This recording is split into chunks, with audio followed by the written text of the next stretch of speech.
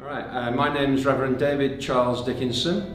I am 61 years old, former rugby player, former cricket player, Chorley boy, Lancashire lad through and through. It is 20 years ago this July, Peter Tide, 1999, I was made a deacon by Bishop Alan Chesters, the then Bishop of Blackburn.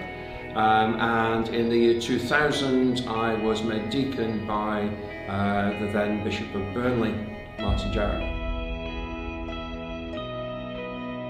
Just 2 years is when we set up the chaplaincy system, and I was one of the ministers that Bishop Philip approached to come into the system. At Hutton, I'll come in and do assemblies, Holy Communions on high days and holy days, Christmas and Easter usually. I used to be an RE teacher for 31 years and therefore I'm comfortable in the classroom, so I'll come in and do revision classes or I'll lead lessons for particular topics, and I'm also a trained counsellor in secular counselling as well as all of the Christian things, so I'm available for pastoral support should the school need it.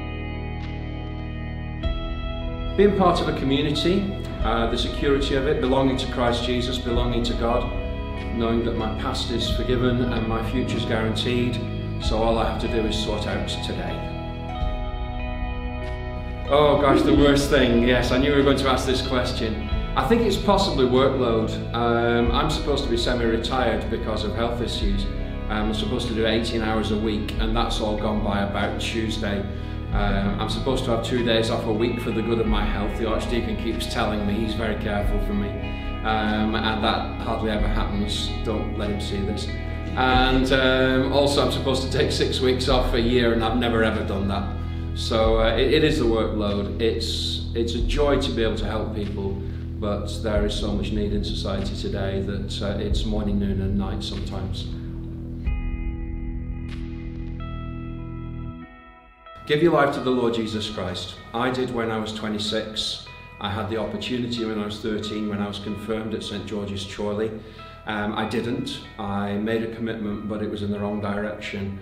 On the night I gave my life to the Lord Jesus Christ, fear was taken out of me. I've not felt afraid ever since. That doesn't mean I'm brave. Brave is when you're scared stiff and still carry on. I just don't have fear in my life anymore, and that's one of the most wonderful and beautiful and miraculous things imaginable.